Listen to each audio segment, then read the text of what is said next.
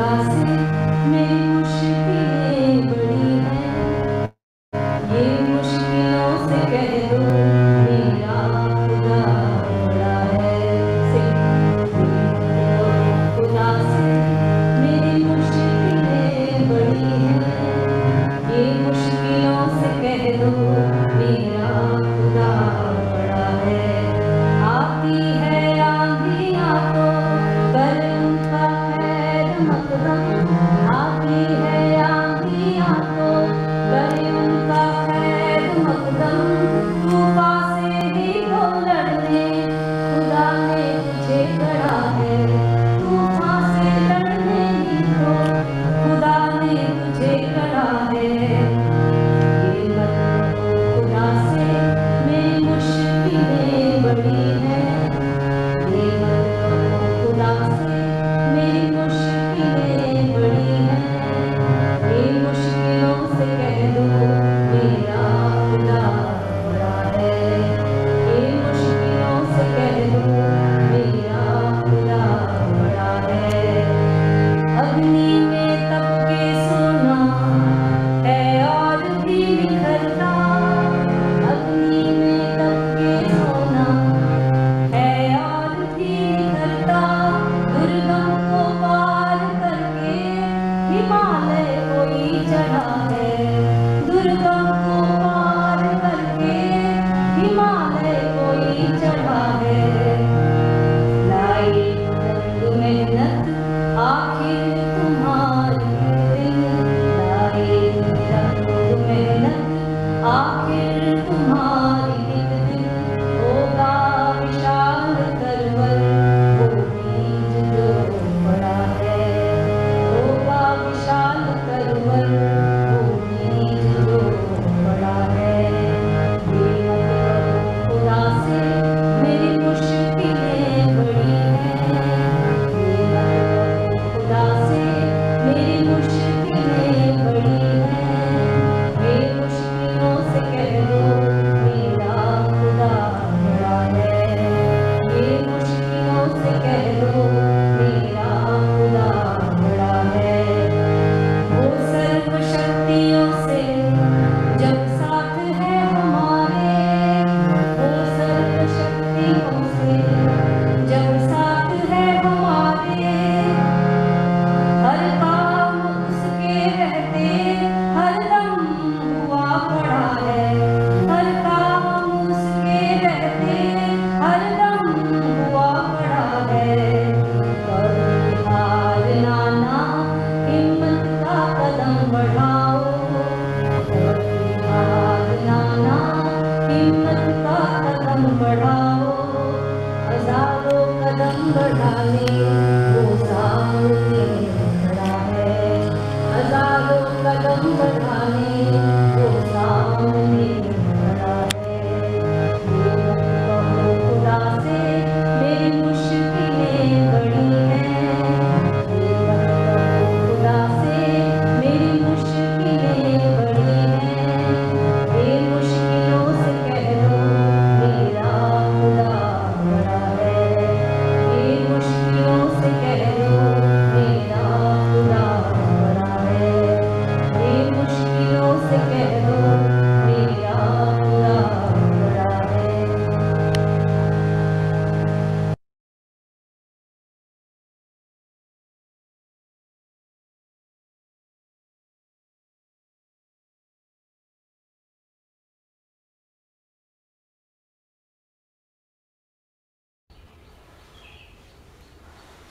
Namaskar, my dear brothers and sisters, boys and girls.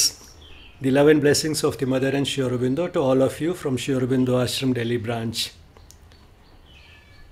The devotional song that you heard just now in the melodious voice of Vithu Pal says that don't tell God that I have enormous problems. Don't tell God about the enormity of your problems. Instead, tell the problems that my God is far bigger than you. My God is far greater than you. You are nothing compared to my God. That's what you should tell your problems rather than telling God about the enormity of your problems, because for God, nothing is difficult, everything is a small thing. Ultimately, it is the divine, by whatever name we call him, Khuda or God or Ishwar or Paramatma. It is he who is the ultimate teacher, mentor, counselor and savior, who can rescue us from all problems, provided we hand over our problems to him, not as an experiment, but with total sincerity and in a spirit of total surrender.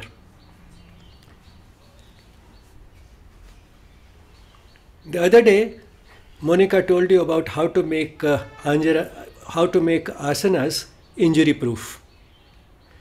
Today we shall widen the scope and see how we can make life event proof and shock proof. No matter what, how we can still be happy. Because if we choose not to be miserable, nothing can make us miserable. That is a freedom that nobody can take away from us. Even Hitler could not do that from the Jews.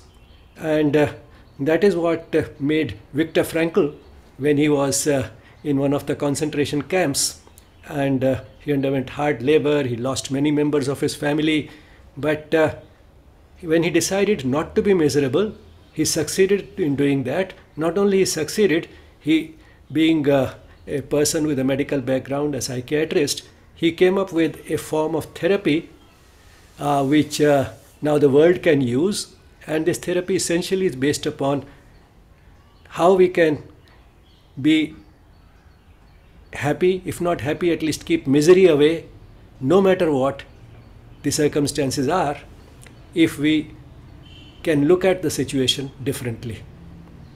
With that little introduction, let's turn to the topic in greater detail using the part. My pranams to the Mother and Sri Aurobindo. The S program is a part of the celebrations of the 150th birth anniversary of Sri Aurobindo and the 75th anniversary of India's independence. Stress management is a negative idea. So why just manage stress? It is negative. Stress management is negative in the sense it conveys the impression that stress in any case is inevitable. We should somehow make it a little more tolerable, a little bearable, a little less painful. But why just settle for that? Why not instead fill life with love, peace, joy and fulfillment? That is what we have been concentrating on during the last few sessions. We saw what the spiritual worldview is, and based on that what the true purpose of life is, and then we saw that while addressing the true purpose of life, inevitably we end up filling life with love, peace, joy and fulfillment. And if we succeed in doing that, then where is the room for stress? And if there is no stress, what is it that we have to manage? So why not arrive at a state of mind where the word stress itself disappears from our life, we eradicate it and instead fill life with just the opposite.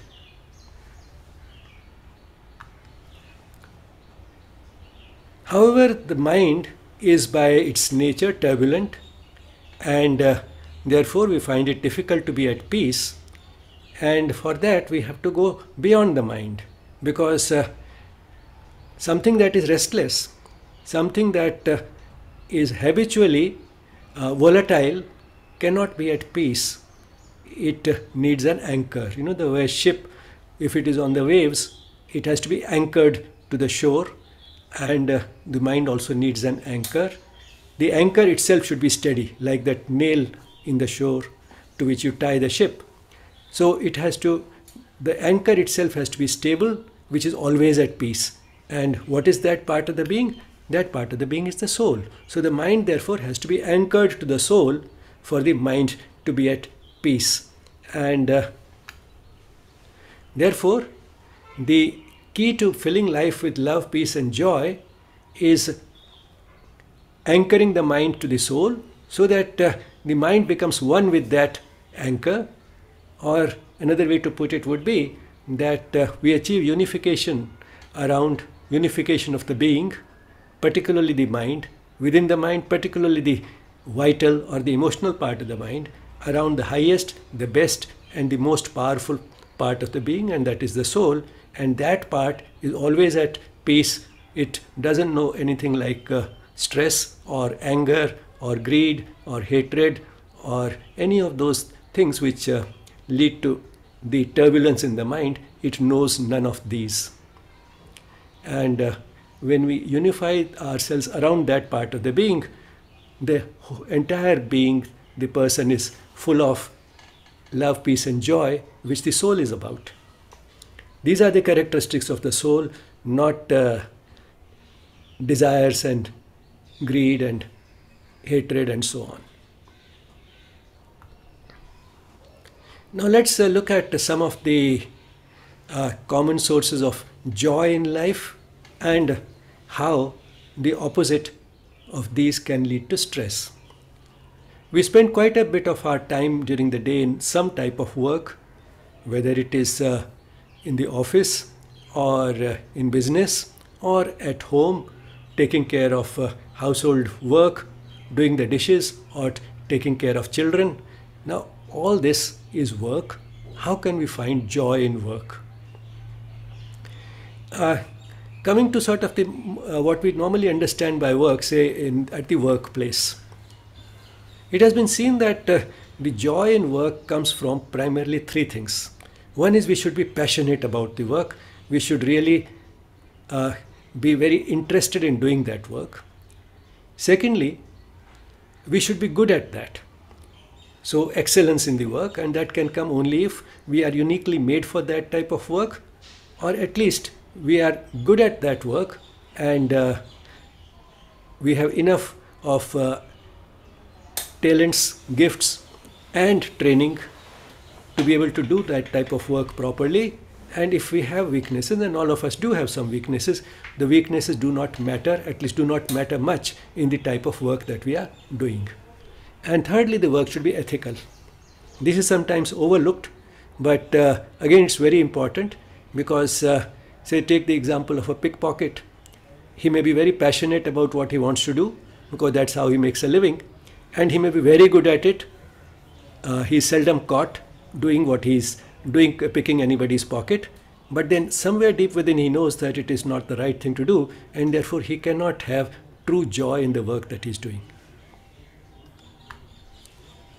So what leads to stress at the workplace is the opposite of these: no joy in the work. Well, I mean, so long as the work is ethical, one may not be always passionate about the work the person is doing. Some of it may be just mechanical routine and drudgery, and that also is a part of almost any work that we do. So there may be no joy because of that, because it would be an exaggeration to say that one has a passion for all types of work. Nobody has that. But then how can we still find joy in that work? By realizing that if the work is there, it is our privilege to do it as an instrument of the divine. So when we turn to the divine and work in the spirit of karma yoga as an instrument of the divine, doing it well because it has to be offered to the divine and not be attached to the outcome of the work, if we are doing it in that spirit, then one can find joy in any type of work. So it's not always the work that determines whether you find the joy, because some of the work will not in itself be joyous, but at the same time we can convert any type of work into a joyous experience if we do it in the spirit of karma yoga. Then interpersonal problems: the boss is not good, the colleagues are not good, and so on and so forth. Interpersonal problems. Once again, seeing the people as a manifestation of the divine, interpersonal problems can be solved. Instead of criticizing them, instead of trying to change them, try to see them as manifestations of the divine. Unethical choices, that is a difficult situation, and many people find that they have to go on doing that in spite of feeling uneasy because they see no other way. they switch jobs and they find that it's the same story being repeated. Either they have to make choices which are unethical themselves, or if somebody else has made them, they have to sign the dotted line. And the choice is between being hungry, not being able to take care of the family on one hand, and on the other hand, going on doing these unethical things. But then people who are really determined always manage to find a solution.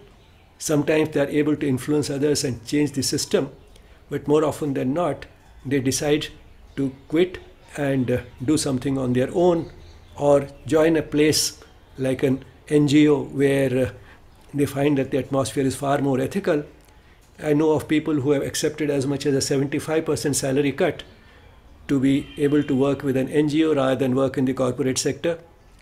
I know people who have started doing something which is very different from the work for which they were trained, but they bring some of their managerial skills into a new ethical business which they start on their own, and so on. So there is always a way out. So much of the stress disappears when work becomes worship, and that it does when we do it in the spirit of karma yoga.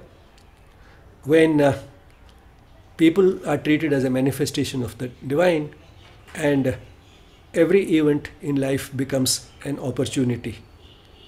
Now these are the three basic things that give us stress, and all three can be taken care of if life is lived in light of the spiritual worldview, if we understand life more meaningfully, if we are able to look at life at a level deeper than the surface with which we are all too familiar, and which we get conditioned to treating as the total reality. What we see on the surface is real, but all the same it's only a part of the reality, and part of the truth can always be misguiding. So we have to see as much of the total truth as possible behind life and beyond life to be able to stay at peace. That is what anchoring to the soul is about, because the soul has that potential. It is the soul that makes us potentially divine, and that is what helps us see life in a different light. Now, living a life free of stress is not easy. I mean, all that we have talked so far, which makes us completely free of all stress and fills life with love, peace and joy, is not easy. But then Sri Aurobindo has made a very perceptive remark in the Essays on the Gita, that the stressful life that people live, that most people live, is even more difficult. That is not easy either. It is just that is more familiar, that is more commonplace, that is more in keeping with how everybody around us is living. And therefore, it is the fear of the unfamiliar that makes us feel that living that type of a life which will be full of love, peace and joy, is very difficult. And the word that he uses is that we are afraid of that rarer atmosphere. Rarer means atmosphere with a lower pressure. At sea level we have a certain pressure. If you go to the mountain top, the atmospheric pressure goes down. Now somebody who has always lived at sea level is afraid of going to the mountains in spite of all their beauty, because he's so accustomed to breathing air at the normal sea level pressure that he's afraid of that rarer atmosphere in the hills. So it is that type of fear that makes us feel that stress-free life is very difficult. In fact, the stressful life that most people live is even more difficult than the stress-free life that is possible through love and through looking at life from the spiritual point of view. Now let's get out of the way a basic misconception that, the solution to stress is meditation. Now that is asking for too much from too little. Just sitting quietly for 20 minutes a day can't compensate for the tension and turmoil of 24 hours unless we change our attitude to the people around us and the events and circumstances of life. Let's take an example of, say, the people around us. There's a story of two women who were friends, close friends, and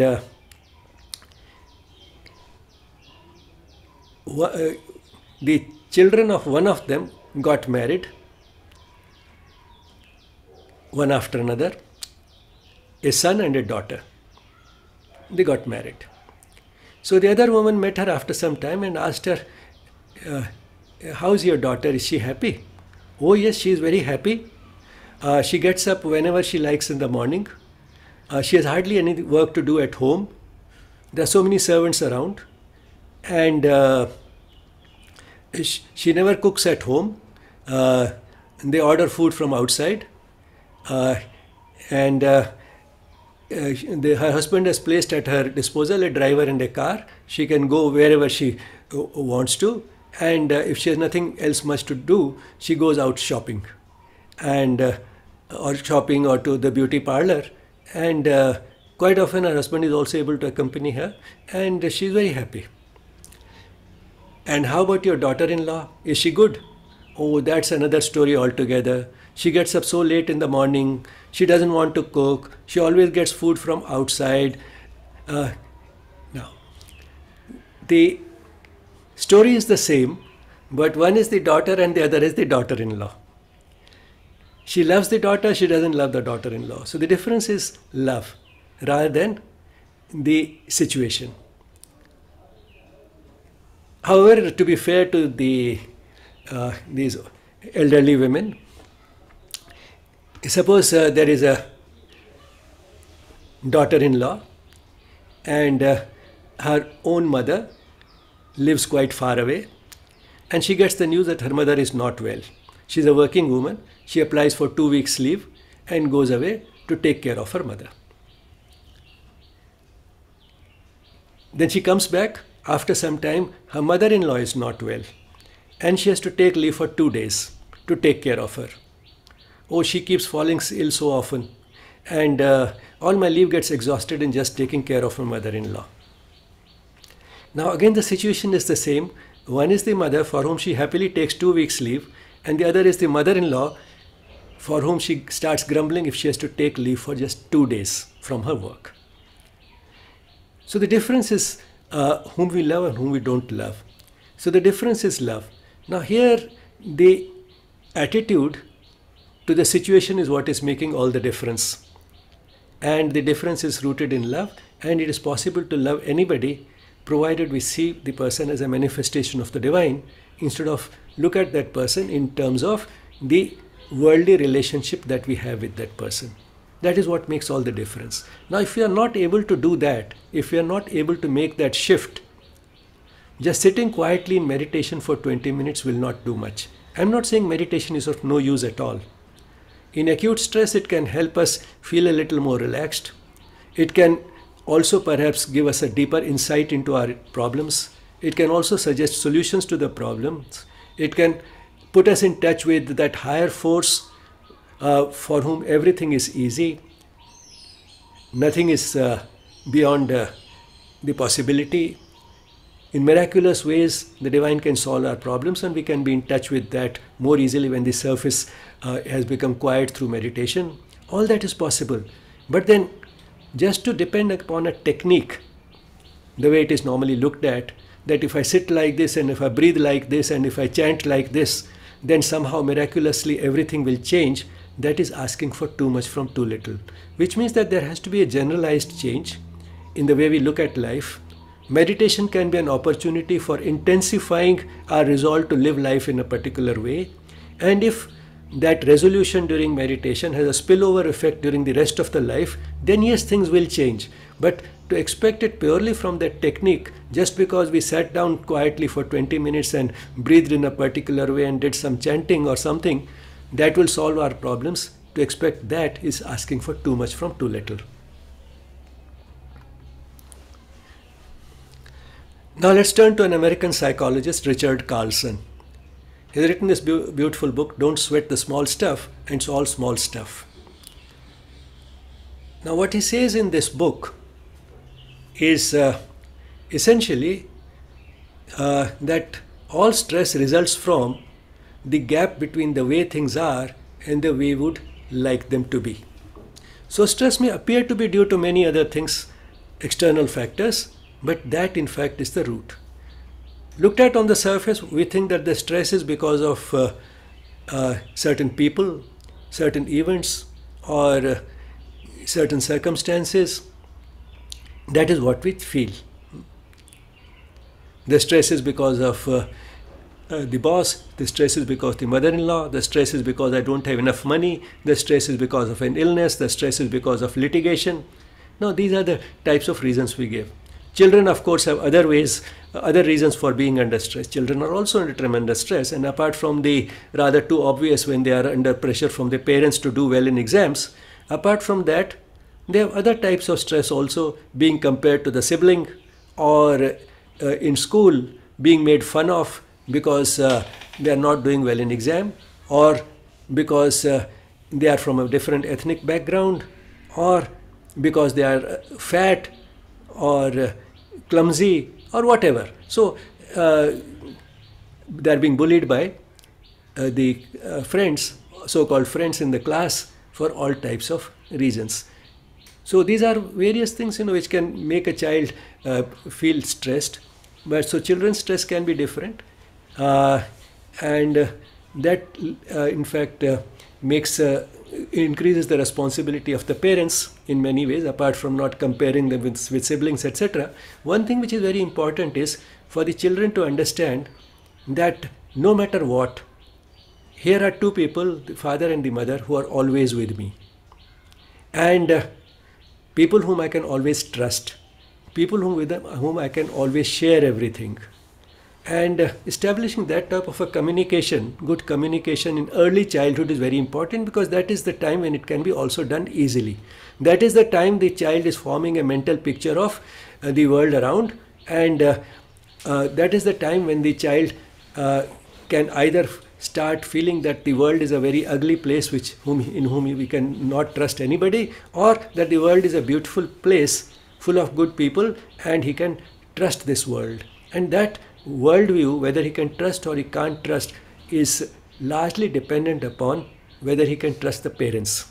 And so the relationship of trust has to be established. The communication has to be free, so that when the child is a teenager and say passing through a difficult phase because of being bullied in the class, or because of being in a relationship and then having a breakup, that is the time when that communication, that trust that was built up in early childhood comes in handy. And while this teenager on one hand gives the impression that now I'm grown up and I don't need you anymore, the child once again turns into that little child and is ready to share everything.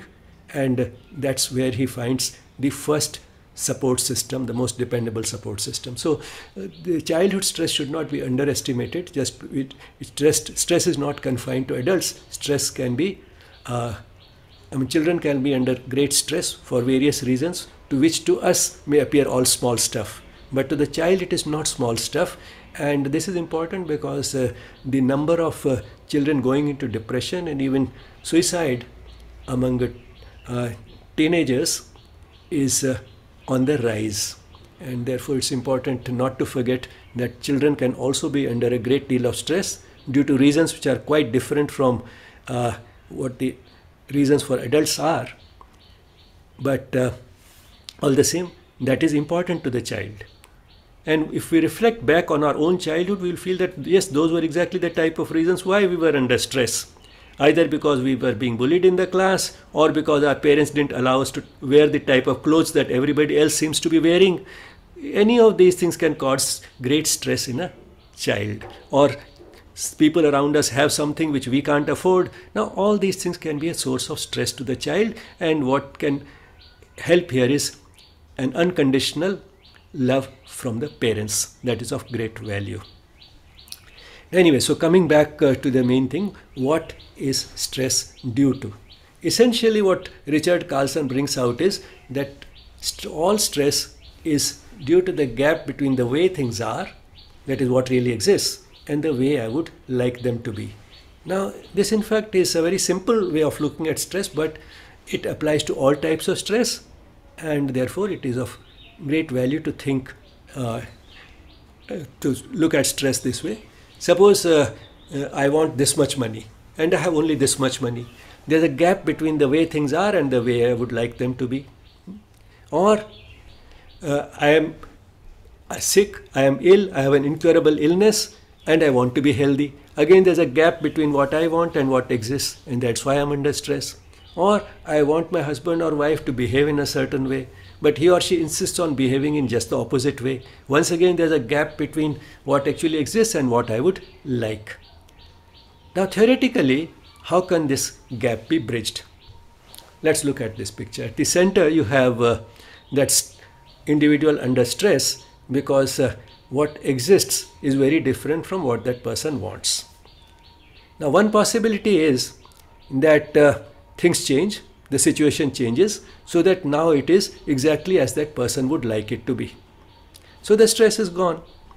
The second possibility is that the person changes, and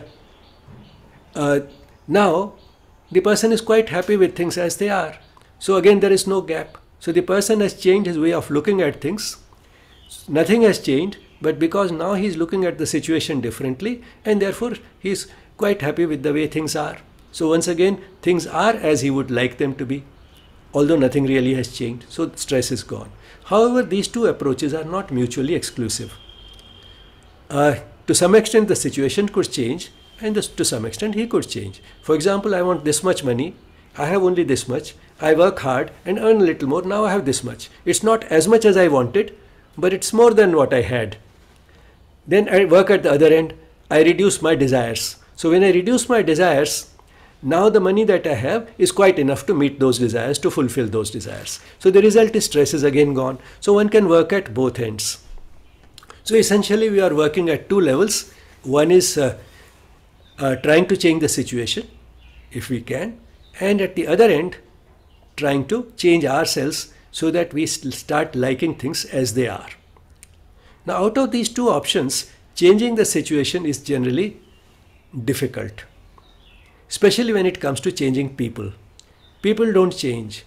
We may feel that if I reason with that person and tell that person why that person is not behaving in a reasonable manner, it generally doesn't work, because that person can look at the situation very differently and argue back and give me a large number of reasons why I am wrong, and in fact that person has an entirely different way of looking at things, and that person is quite right.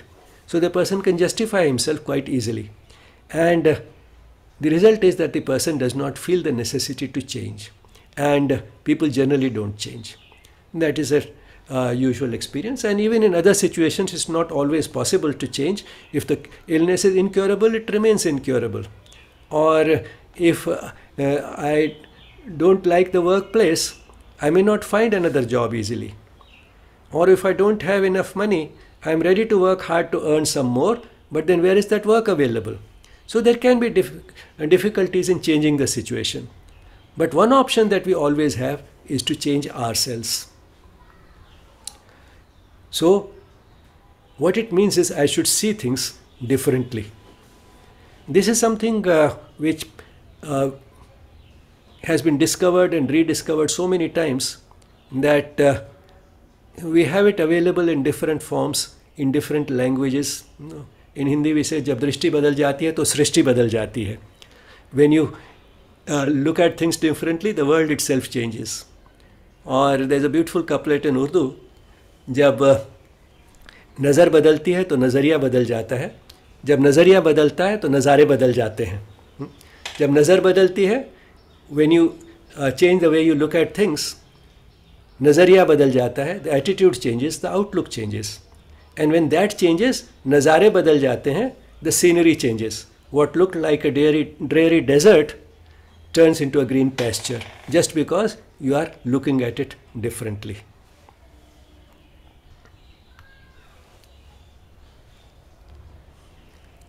Now, seeing things differently means seeing something positive in the situation. Now, for example, suppose a person is under stress because retirement is very close. The person feels that, well, after retirement the position will go, the income will go down to half, I'll not have any work to do, I'll feel bored at home, and nobody will care for me because I don't have the position, I'm not earning that much. So he is fearing retirement. But then if somebody tells him that all that may be true, but then you'll have so much time on your hands and you can do all those things which you would have liked to do but kept postponing because of not having enough time. Now you can do all those things which you have been postponing so far. Now he has been given something positive to look at, something positive in this situation, and then he may start feeling that, well, it's not all negative. So he has found a positive, something positive, some reason for looking at the situation differently, and this sometimes somebody else can do because the person himself gets so accustomed to thinking about the situation in a particular way that that way of looking at the situation keeps reverberating in his mind, and he can't look at the situation differently at all. He gets stuck in that groove, and the more he gets stuck, the more he feels that that is the only way to look at it. Looking at the situation differently means seeing the divine in others, seeing the divine in a person whom one does not like. For example, if a woman feels that my life is miserable because of my mother-in-law.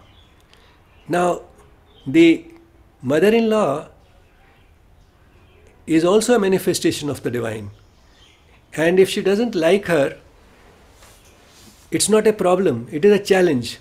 If she can see the divine in this person, she can see the divine in anybody else. And therefore, this person has actually given her an opportunity to see the divine in everybody else. And that is how this person who was a problem turns into an opportunity. So she is a challenge so that she can see everybody, see the divine in everybody. So in Indian mythology, we think contrast Ram and Ravan. It's very easy to see the divine in Ram. It's difficult to see the divine in the villain in that epic, Ravan. It's difficult to see the divine in Ravan. But if you can see the divine in Ravan, you can see the divine in anybody. So it's good to have a Ravan in our life. Seeing the hand of the divine behind all events. And one of the events which people find it difficult to handle is marriage. Unhappy and unsuccessful marriages are far more common than happy and successful marriages. And when it comes to counselor, the single largest category of problems that they get is that which is related to marriage in one way or the other. And therefore one might say that, well, that is one of the common sources of stress. But then the person can choose to be miserable because of that, or the person can choose to see that event also as something which gave the person an opportunity to look at life differently, look at life at a deeper level. Because if that person had not been there, the person would have become so dependent on the partner that his happiness would have been dependent on that partner. And I have seen people very happily married and all going well and looking forward to retirement. After retirement, we will have so much time together and we'll be very happy. And then lo and behold, a few years before the retirement or within a couple of years after retirement, one of the partners passes away. The other partner is shattered because happiness had become so dependent on the partner. I'm not saying that because of that we should not have a happy marriage. Even if we have a happy marriage, one should start thinking in terms of our happiness becoming dependent on something beyond that relationship. That is what is important. But for a person whose marriage is not successful and not happy, it is easier to discover a path which will make that person independent of the partner. So the person may continue to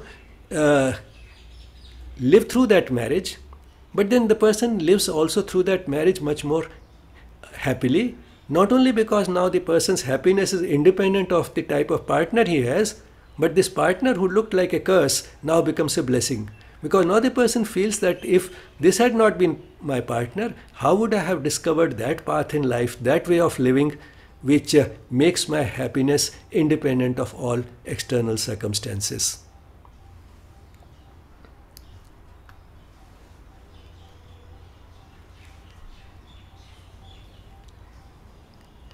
Now, one of the things that emerges, in fact, from all the things that we have talked about, seeing something positive in the situation, seeing the divine in others, seeing the hand of the divine behind all events. Actually, the divine enters all these three. So, in a way, we are surrendering to the divine. Seeing something positive in the situation, we can see it logically. For example, I talked about retirement. But then there are situations in which no matter how hard one tries, it is impossible to see anything positive at a rational level. For example, a person has an incurable illness like cancer at the age of 40. He is the only breadwinner in the family and he has 2 school-going children. How can you tell him that see something positive in the situation? There is nothing that he can see positive in that situation logically. However, from the spiritual point of view, still there is something positive. And let's see how that happens, and does happen to at least some people to whom it comes naturally. In a few more, it can be induced through appropriate counseling. That is what the cancer surgeon Bernie Siegel discovered. And so anyway, how do these people start looking at it differently? Firstly, their attention is not focused on the disease. What they feel is that, well, I have this incurable illness, that is something I can't change, but at the same time, it is like an advance notice. I know well in advance that I'm not going to live very long, so let me try and do all those things which I was interested in doing but had been postponing so far. So build up a wish list of things that they would like to do before they become too weak to do those things or leave this world. Secondly, not only their attention is not focused entirely on the illness, their attention is not focused even entirely on themselves. What that means is that they start looking at the world around them, and now they are more willing to help anybody around them because they feel now now not much of life is left. Let me use it as meaningfully as possible, helping as many people as possible. I still have something to give. Let me give what I have to those who need it. Not only that, they start reflecting on life and feel that there were many minor irritants which led to strained relationships, and they start mending those relationships. If they have hurt somebody, they start apologizing, and if somebody hurt them, they start forgiving that person. And those people, also knowing that this person now has an incurable illness, change their behavior towards this person. They become nice to him, and the result is that the person starts living in a far more pleasant and positive atmosphere, and the person himself contributes a lot to it. Further, what happens is that within the family and the caregivers, while there is stress because this person is the only breadwinner in the family, what happens in these situations is that the children start growing up much faster than they would in terms of getting more mature. And the result is that if this person does leave this world because of the illness, the family is not only more mature and prepared to take care of the situation, they also start turning more and more to that higher force during this period, and start getting influenced by the more positive behavior, the tendency of this patient in their family to be very easy. I mean, he's easily apologizing, he's easily forgiving, and he has become helpful. All this starts influencing the children and the other caregivers. The result is that he sort of lifts up the consciousness of the people around him through contagion, through contact, without preaching. And therefore, the few years that this person lives, during those few years he may grow spiritually more, address more of the purpose of life than he did in several decades of so-called normal life, and to quite an extent he achieves the same for his immediate family and other caregivers. So they've all changed through the experience, changed positively, and while they might suffer some physical hardship, some financial hardship, that is more than compensated by the fact that it was during this period, it was through this episode in one person's life in the family that they all ended up addressing the genuine purpose of life. They took far more steps in the right direction in life than they would have in several decades of normal, so-called normal life. So in other words, while we can see something positive in some situations logically, there are some situations where logic does not work. And that is where the spiritual worldview comes in handy, and we can always find something positive in the situation, no matter what. That doesn't mean that rationality is inconsistent with the spiritual worldview. Our capacity to reason has also been given to us by the divine, and therefore the spiritual way of looking at the situation positively includes the rational way of looking at the situation positively. But a counselor who is not restricted by looking at the situation only positively is able to give sometimes the client an insight which cannot come by looking at the situation positively, because now this counselor has a much larger and highly expanded armamentarium. And the result is that this person can give that little nudge to the person who is a little receptive to it, and while going through a trauma like an incurable illness, people also become more receptive to this type of a nudge. And the result is that no matter what, the person can see the situation positively, and if the person himself does not have that type of a tendency, the counselor can facilitate that type of an insight. So in spirituality, there's no limitation in how we can see a situation positively. Seeing the divine in others, again, comes to the spiritual worldview, and seeing the hand of the divine behind all events, that is something which we are all familiar with. It's all God's will. And that is something which comes in very handy, and once again is a part of just about every culture. We find it in every language.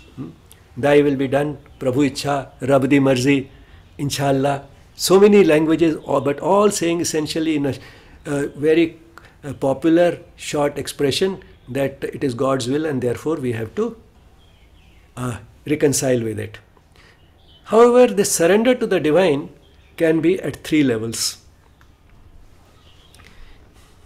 First is surrender to the divine will. It's God's will, and therefore we have to accept it.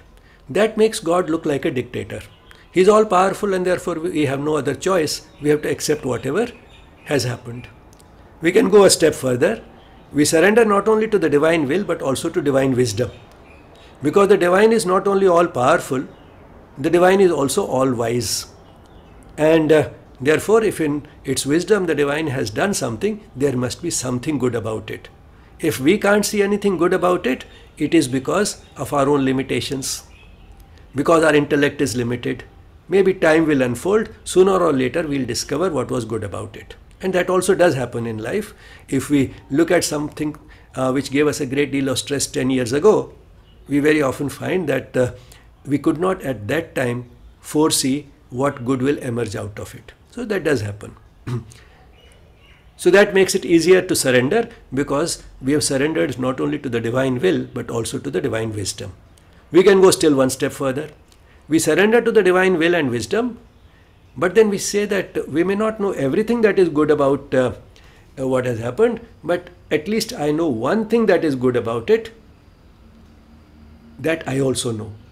The rest maybe time will unfold. There's at least one thing good about it that I do know. And what is that? That is that all events and circumstances are an opportunity for spiritual growth. And therefore, there's at least one thing that I know.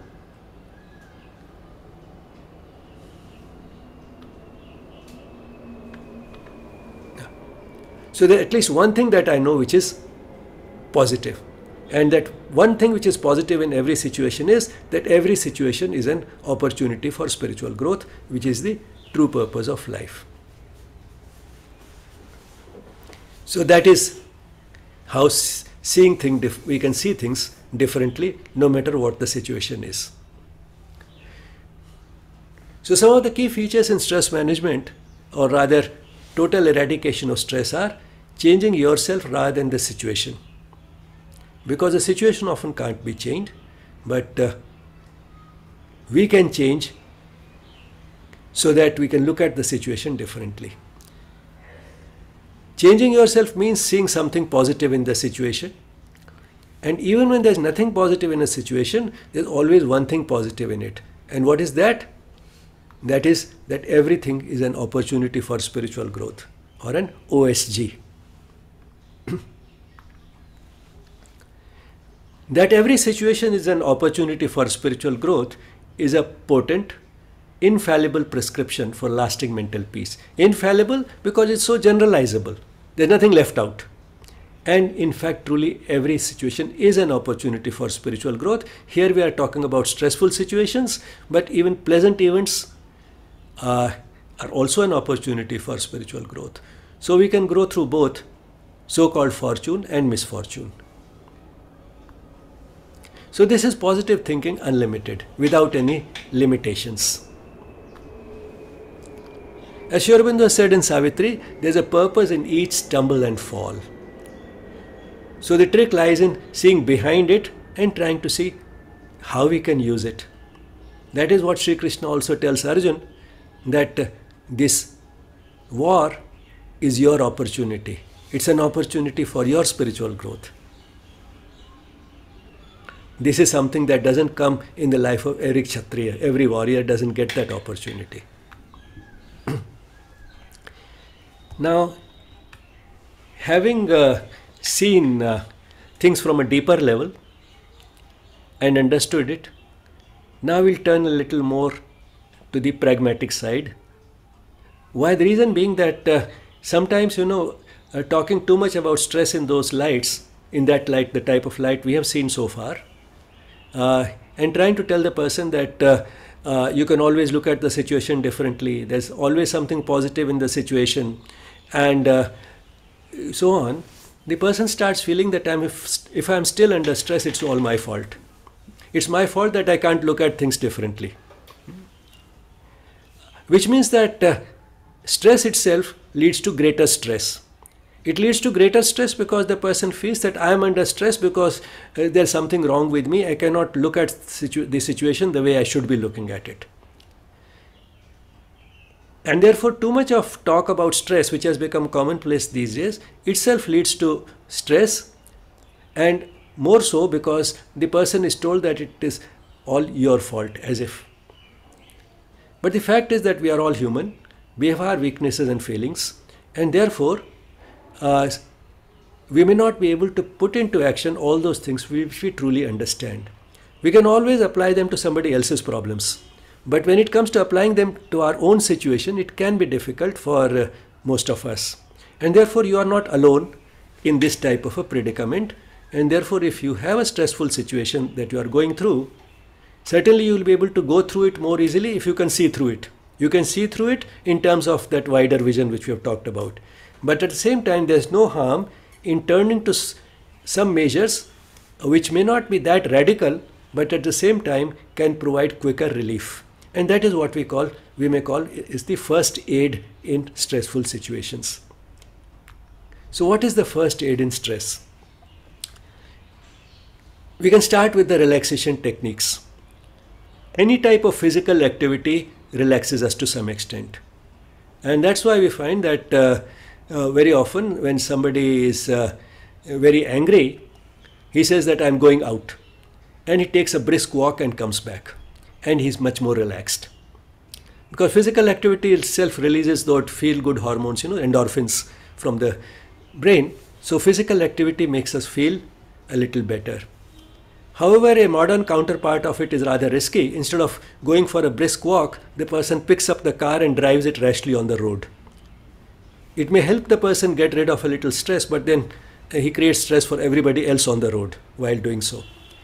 So that should not be done. However, going for a brisk walk or undertaking any type of physical activity is good, and yogic practices are also physical activity, and therefore they are useful, but they are even more useful than ordinary physical activity because of the atmosphere in which they are done, because they are done slowly, gently, peacefully, accompanied by a prayer, and so on. So all that makes those yogic practices even more relaxing than other types of physical activity. Then meditation, of course, is a well accepted relaxation technique, and there's no harm turning to it as first aid, as well as use it for reinforcing within ourselves a deeper way of looking at the situation. Music. Playing music if you can, singing if you can, but at least listening to music can again be a very good way of relaxing. Staying moderately busy. If a person is idle, then there's more chance to ruminate on the problems, and that only makes us feel more stressful. And therefore, staying moderately busy does help. You know, we say in Hindi, "Vyast raho, mast raho." Khali man shaitan ka ghar. So if you are idle, then you'll either be under stress or you'll be thinking of all types of mischief. So stay moderately busy, and that will all keep you happy. While I mean that is important, because some people may have too much time and that is what is making them go into stress, the opposite is also happening very often these days. Some people are under stress because of being overworked. And that has again become an important issue, especially among young people, working people, who have unrealistic targets to meet at the workplace, and they are more or less on duty 24 hours a day. Modern communication systems have made it possible to work from home, but it has also made it very real that the expectations sometimes are that the person is always available and is expected to respond to all types of WhatsApp messages and emails almost instantaneously, no matter what time of the day it is. So that type of work culture is also creating a great deal of stress. However, realizing this, employers are also sometimes now turning a little more flexible and are realizing the value of the balance between work and not being actively on duty. So that type of work-life balance, as it is called in the modern language, that is becoming more and more acceptable. Flexible hours, work-life balance, these are also becoming a reality among enlightened employers. But then there is a person who has taken it to another extreme. His name is Tim Ferriss. He has written a beautiful book called The 4-Hour Work Week. Just work for 4 hours a week. That may look ridiculous, but all the same, some of the principles that he has brought out are simple. And one of them is, he says, try to sort of work out an elimination sort of process. You know, the way you try to eliminate foods one by one, the foods to which you might be allergic. So in the same way, eliminate from your life those activities which are not absolutely essential. And that can always be done. So eliminate things from your diet. And one of the interesting sort of amusing points that he makes is that one of the things he eliminated from his life was reading the newspaper. And he says that I haven't missed anything. If something really important happens, people around me are all talking about it. And then I don't know it, so I ask them, tell me a little more about it. And they're so happy. Happy on one hand to find that here is this ignorant fellow who doesn't know what is going on around, and then they get an opportunity to tell me something more which they enjoy. So that way I remain informed about all the really important things that are happening. I may be a little behind time, but that doesn't really matter, and I don't have to look at the newspaper. So all the time that I was spending on the newspaper is now being saved. So one can stay moderately busy as far as possible, but at the same time not be overworked. Help somebody.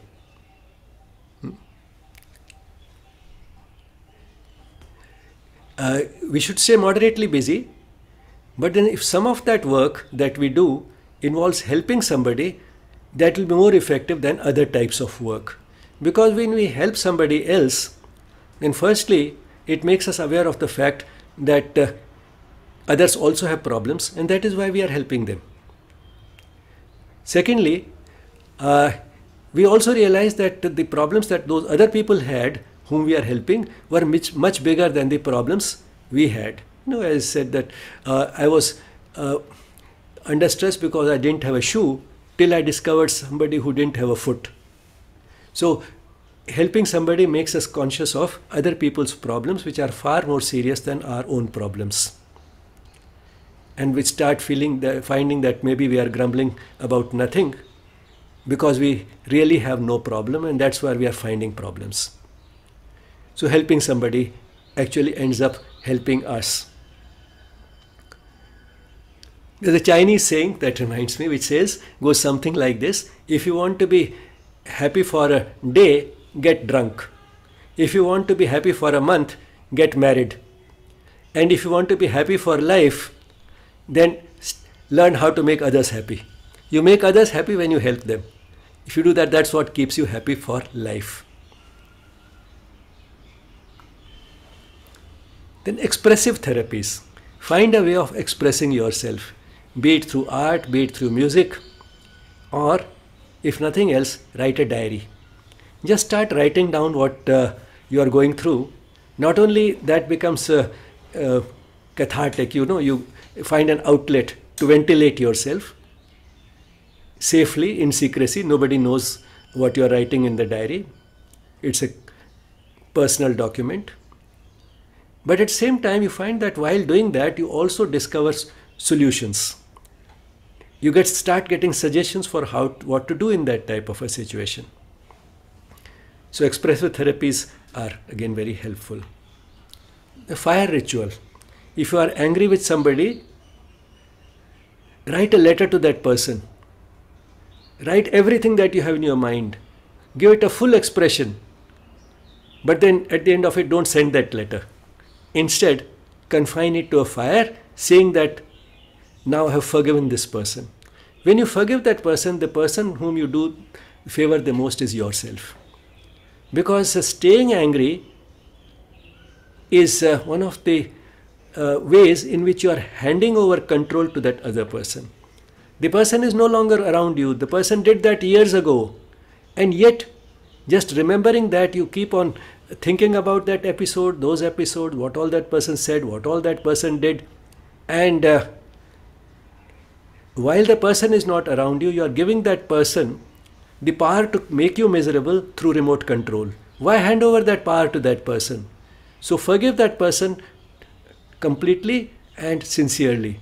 And one of the ways to do it is to give it a physical expression. So writing everything that you had in mind first, and then consigning that paper to the fire with this resolution that now I have forgiven that person completely, in fact, ends up helping the person who forgives. It has been seen that people who stay completely alone are more under stress than who live with somebody. Even that somebody else is a pet, or for that matter, even a plant. If you take care of a pet or a plant, even that gives you at least an object on whom you can shower love, or a living being on whom you can shower your love. So keep a pet or a plant, especially if there's nobody else with whom you are living.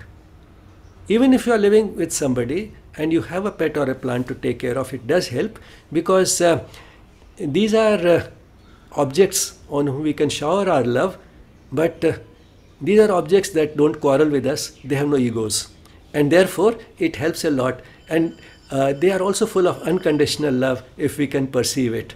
The plants grow much better as if the plant itself is smiling if you take good care of it. And the love of a pet, of course, is very obvious to all of us.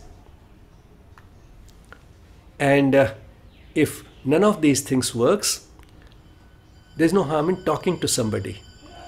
That who is that somebody? That somebody should have a few qualifications. One is that that person should have the time to listen to you. Secondly, the person should be a patient listener. The person should be a patient listener. Not only he has the time, but then he shouldn't have the time to talk to you. The person should have the time to listen to you. That is more important, so that you feel lighter. And this person should be able to keep secrets. It's not that you have talked to that person and then tomorrow the world knows what you talked to that person. So the person should be able to keep secrets. The person should have some wisdom to give you a little better insight into what you are talking to him about. And this person should be neutral. Not only this person should be your friend and well-wisher, the person should not be biased in your favor so that the person just ends up confirming completely what you are talking about. You are criticizing somebody and this person also starts criticizing that person because this person is biased in your favor. This person should be preferably neutral. Only a neutral person can give you that impartial, unbiased insight into the issue, which cannot come from a person who is biased even in your favor. So talk to somebody who has all these qualifications. If you have one relative or friend who fulfills all these qualifications, you are extremely lucky. And if you don't have even one such person, there's nothing to worry because you have plenty of company. Most people don't have even one such person in their life these days who can fulfill all these qualifications, and that is why we need counselors. The counselors come into the picture, and there's no harm in turning to a counselor because sometimes, in some societies, there's a great deal of stigma attached to going to a counselor. People don't even understand the difference between a counselor or psychologist and a psychiatrist. A psychiatrist is primarily trained to deal with more serious issues where the person is not in touch with reality anymore, and that is what we call that the person has lost his mind, and that needs medication. So only a psychiatrist is qualified to prescribe medication. So that is a different story. It's not that anybody who goes to a counselor is mad or crazy. Just about everybody, there's hardly anybody in the world who has never gone through a difficult phase of life. A difficult phase of life in which the person felt that on his or her own, the person could not cope with the situation, and the person needed a little help from somebody else. And that is essentially what counseling is about. One of the best ways of looking at counseling is a process in which one human being helps another human being go through a difficult phase of life with minimum pain and maximum growth.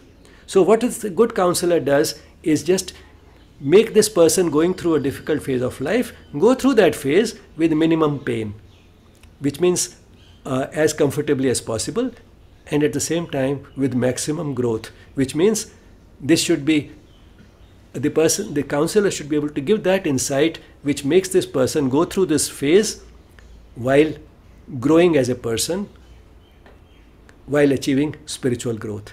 Not only the person going through this stressful situation grows spiritually through this episode by this type of counseling, the counselor herself also grows through it.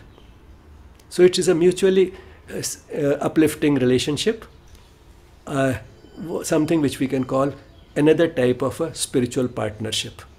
That is what counseling is about.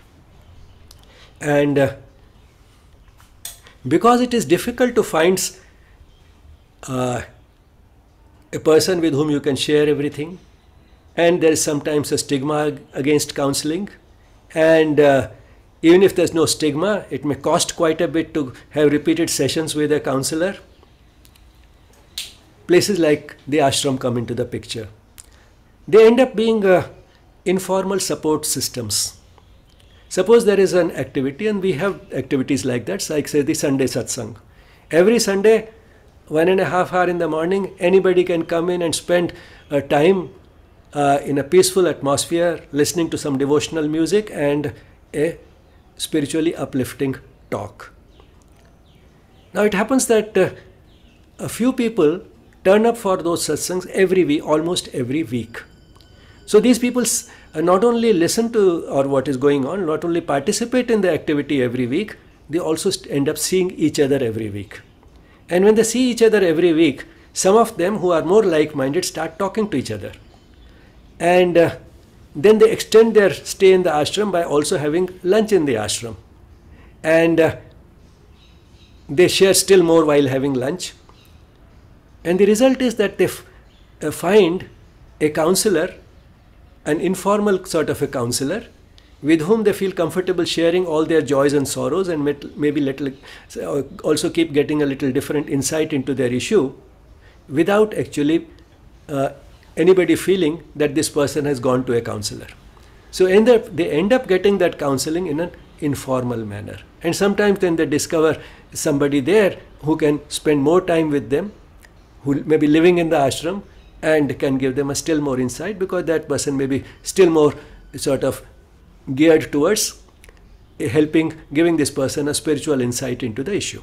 So that's how these places again end up serving an important role in the society by informally turning into a support system where you get that type of informal counseling from like-minded people, the type of people who gravitate to the same place because at least they had something in common, which is something which may not happen within the family. And of course, the ultimate counselor is the divine, and that is what that opening devotional song was also about. ये मत कहो खुदा से मेरी मुश्किलें बड़ी हैं, मुश्किलों से कह दो मेरा खुदा बड़ा है. Don't tell God that my problems are enormous. Instead, tell the problems, my God is great. So, turn to that counselor. When you go to bed, don't worry about your problems. Don't treat the pillow as a pillow. Treat it as the lap of the one who symbolizes the divine to you. Nothing will change overnight. Tomorrow, that ultimate will guide you, and you'll find that no matter what, you'll be able to sleep well. And if you can sleep well, that can be considered a good indicator that you have to conquer stress.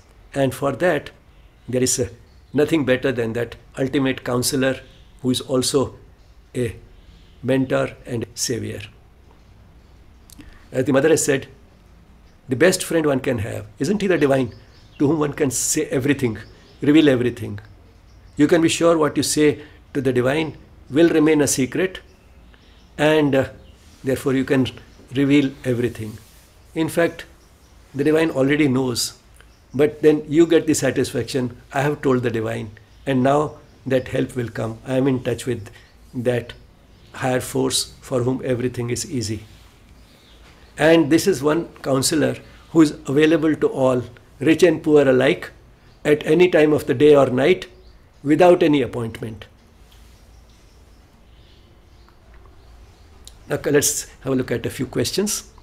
Stress can be relieved by the way we look at people, events and circumstances. Yes, that is in fact the key to getting relief from stress. Stress can be relieved by yogic postures and meditation. That is too restrictive.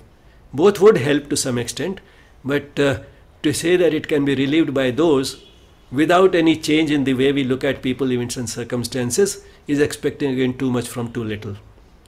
It can be relieved by yogic postures because they include Shavasana. Yes, Shavasana is a relaxing posture, but that doesn't mean that that in itself will be enough.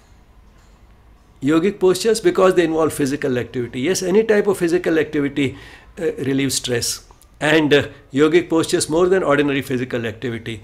But then if one has to choose the best alternative out of the four, it will still be the first one. One can get rid of stress without yogic postures, without meditation, provided one is able to look at people, events and circumstances differently. But not purely through yogic postures, meditation or physical activity if the person is not willing to change the outlook to life. So the best alternative is the first one. Of all the causes of stress listed by Patanjali, the root cause of stress is ignorance, ego, likes and dislikes, fear of death. Ignorance. Ignorance of the deeper truths of existence. That is what the reference is to here. And we have seen that if that has been removed, that is what we talked about in the spiritual worldview and the purpose of life. If that is understood, then all stress is taken care of. Because the others in fact follow from that ignorance.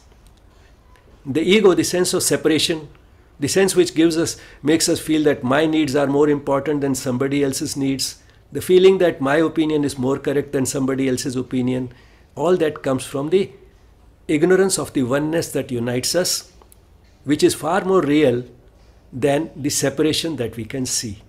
So that is what the ego is about. Likes and dislikes. Now, liking and disliking people, liking and disliking events and circumstances, liking some objects of desire for which we develop a desire. Now all these are rooted in the ego. So from the ignorance follows ego, and from the ego follow the likes and dislikes of things that we like to have, events that we would like to experience, and people with whom we would like to be, and correspondingly the events and people whom we dislike and therefore we would like to keep away from. Now all these things are rooted in the ego. And that larger vision helps us overcome that. Fear of death, again rooted in the same ignorance, treating this life as the beginning and end of everything. Also being attached to ourselves as a distinct individual. Once again, that is a type of expression of the ego. Sometimes we feel that, well, I am not afraid of death, but I have so many responsibilities. I have so much to do in life. Now, that is only sort of trying to give good looking reasons for which are again based in the ego, and trying to sort of appear brave while the person is actually afraid of death. Now let's look at responsibilities. As we talked about a person having cancer, he can be afraid of death, or he can overcome that fear and look at it differently. I also come across people who are afraid of death in the sense that they don't have an incurable disease, which means that one can have anxiety because of the fear of something which has not even happened yet. A person came and told me that my father died of heart disease, many other members of my family have died of heart disease, and I am only 40, I have 2 school-going children, and now I am afraid that if I also get a heart disease and I die, then what will happen to them? I want to live for at least another 15 years. Now, nobody can give a guarantee that you can live for another 15 years, even if the person doesn't have a history of heart disease. That's first thing we have to understand. Because if that were so, I mean, if heart disease is the only thing of which a person can die, things would be so simple. Now, the way this person can look at it can be understood from a little story. The story goes like this. There's a person traveling by train, and he had some luggage with him, including a suitcase, a heavy suitcase, and he had picked it up and kept it on his head. So people started laughing, "Why are you keeping your suitcase on your head?" He said, "I thought the poor train is already carrying so much load. Let me help it a little bit." Now, when we say that these children are my responsibility, once again we are carrying that suitcase on our head. Whether we carry it on the head or we leave it on the seat or leave it under the seat, it is the same train that is carrying it. So when we say that these children are my responsibility, they are not my responsibility. The responsibility has been given to me. And therefore it's the responsibility of the one who has given this responsibility to me. The responsibility is that of the divine who brought these children into this world. I was only an instrument for bringing them into this world, and this is a responsibility that has given to me. If the divine wants me to live, to take care of this responsibility for another 15 years, I'll be there for another 15 years. Why 15? I could be there around for the next 30 years if the divine wants me to carry this responsibility.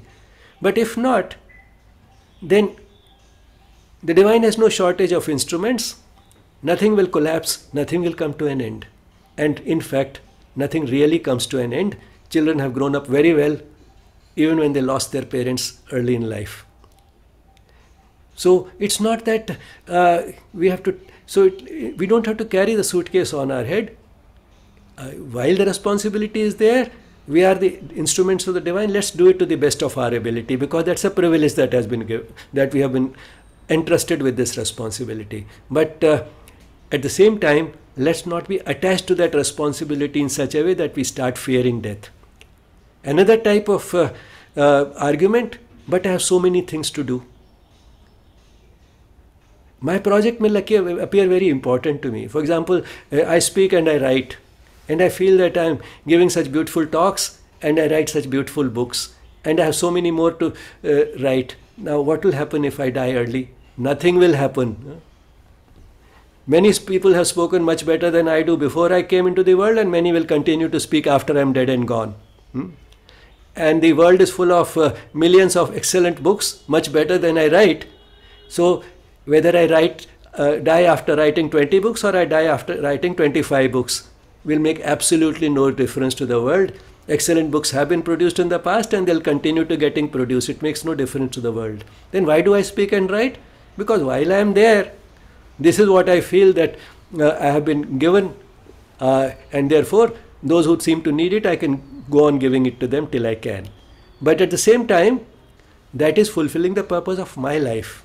So it basically, once again, it boils down to a self-centered pursuit. That is what spirituality is. So I am fulfilling the purpose of my life by doing what I am doing, but to the world, whether I am there or not, it makes no difference. It is up to the divine who has entrusted me with this responsibility now by making me feel that this is what I should be doing, and therefore I am doing it.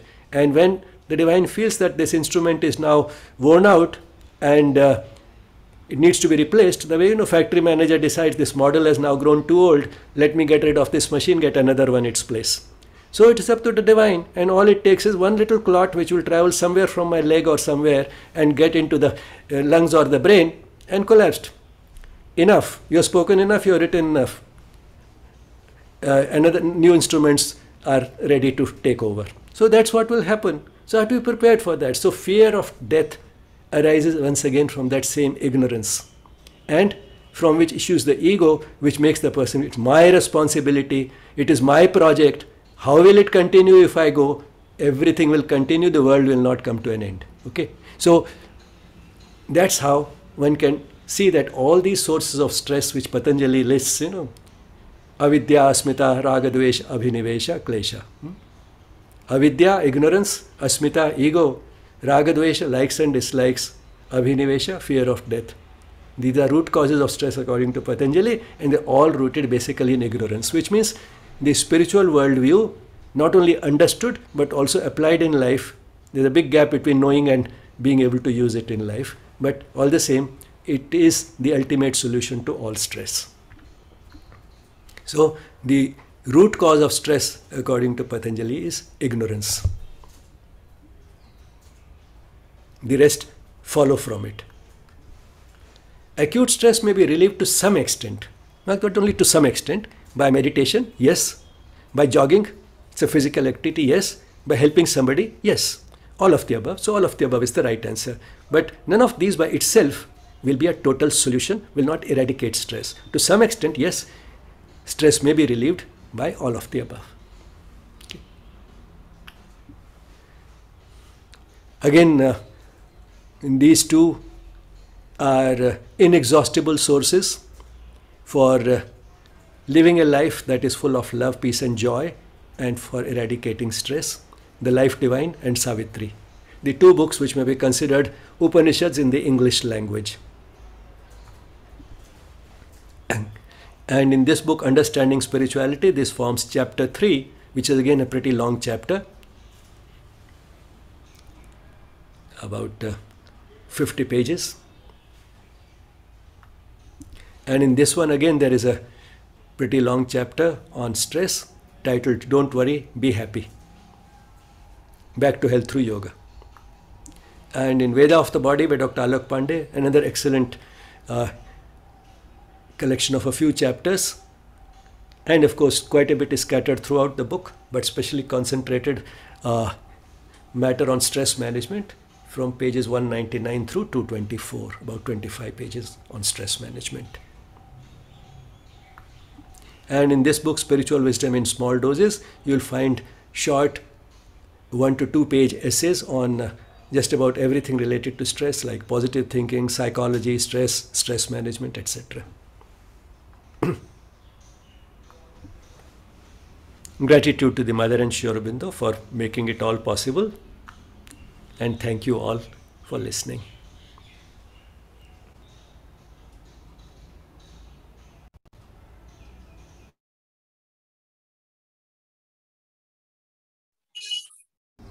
Namaste, bhaiya. I have a comment and then I have a question for Aditi. First of all, it was a great revision, the last couple of sessions. I remember when I did the yoga course in 2018, and especially the sessions on spiritual worldview, the purpose of life, and finally the stress management. We experienced a sense of contagion there in the collective. And ever since, we experienced it over and over again because we were operating in that spirit. And so thank you for that. My question is to Aditi. Aditi, you lay a lot of emphasis on inner experience and purity of aspiration. And in your role as a counselor, you sincerely try to offer that. And, you talk about experiencing in silence and, expression and freedom. And what Bhaiya talked about, the attributes of a good counselor. Would you want to share your views on that in your own experience in the last 20 years? Thank you. छोटा सा polite reply Yes, कोई दे दो. So basically exactly what you're saying, it's all about holding this space and letting the other person see what they're sharing. So it's all about refining and fine-tuning their questioning. So when they come in, they have a certain question and they're all focused on what the other person is doing or what is wrong with the world or the situation. Slowly trying to turn in and see what is your role in the situation. So in any interaction, there are 3 things involved: people, situation, and you. So it's an interchange and an interaction between these 3 things. So just placing everything at the right spectrum for them and just letting them watch it in silence. It helps a lot to kind of sort things to begin with. So that is how I look at it. Would you like to answer? No, I think that's good. Any other questions? Does anybody else have?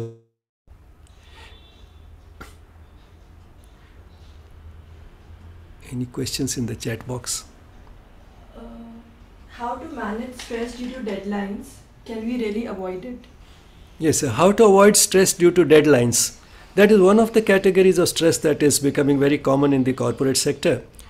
By having a deadline which is difficult to meet, by having a target which is difficult to meet, it's considered that you are challenging the person and therefore the person will do his best. I think once again a little more enlightened view among the employers is what is important, in the sense that while it is important to have a little bit of challenge, but challenge beyond a certain point becomes frustrating. That applies to stress in general. It follows that inverted U-shaped curve, in that at a certain level of stress you are at your optimum performance. If one is too relaxed, then again the performance falls. If there's too much stress, then again the performance declines. So one doesn't have to take that stress beyond a certain point. And if the employer doesn't understand, the employee has to make it understood. So which means that one should not be afraid of making that understood, that this is an unrealistic deadline. And also employers have to understand, and otherwise the employees have to make them understood, make them understand that if the person is a little more relaxed, seems to have a little less work than the person can actually do, that time apparently for doing nothing is the time when all types of innovative ideas come. That is the time you are at your most creative. And if your head is always cluttered with concrete things, the immediately to be done and within this much time to be done, and so much to be done, if the one is preoccupied with all those very concrete material measurable details, then there's no room left for the mind to ruminate, which is necessary for being creative and innovative. And eventually what makes companies progress is not just meeting the targets and deadlines, but what brings about phenomenal growth is a few creative and innovative ideas which should keep coming from time to time. It is those ideas also need to keep coming continuously and have a fast turnover.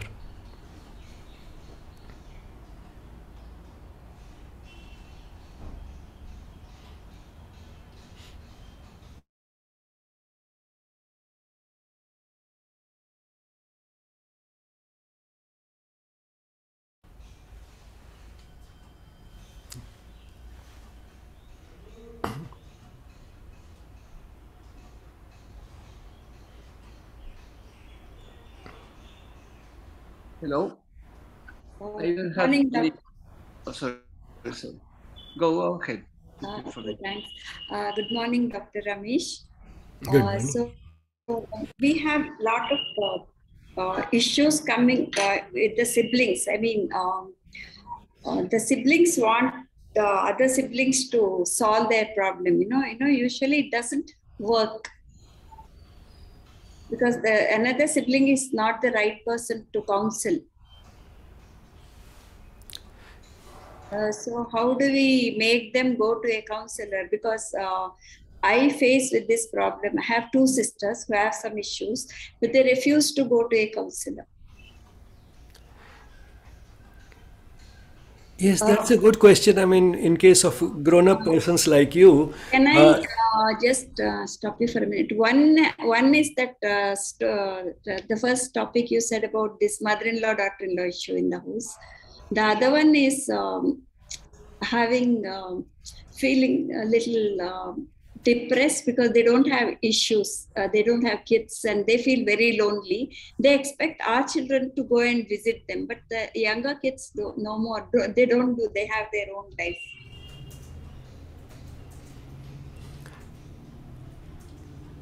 yes, in case of grown-up persons like you, siblings can be good counselors to each other. In some cases, they may prove inadequate because of being biased. They are not neutral. So, say, I mean, if there is a mother-in-law, daughter-in-law issue, then naturally you can't be totally neutral. You look at it more from your sister's point of view. So you're not totally neutral. That is what comes in the way. The second thing, not having an issue, to that, I mean, the spiritual solution is again sort of going beyond this necessity for a biological child. The spiritual solution would be adoption. Yeah, it has its own limitation. They should adoption, I think, needs them to be a little more younger. The parents. One can adopt a little older child if the parents are not very young.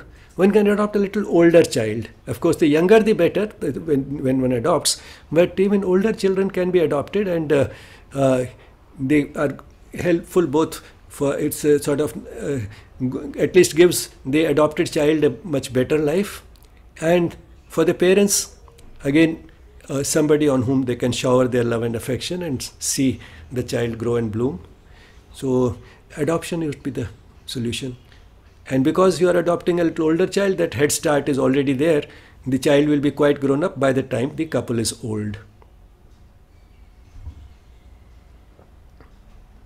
Thank you, sir.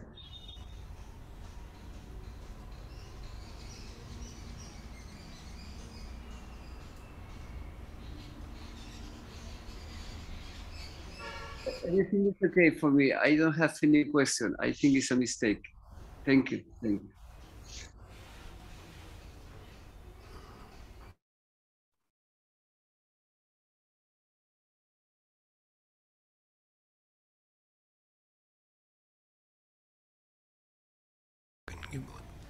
All right, so if there are no more questions, we come to the end of the session.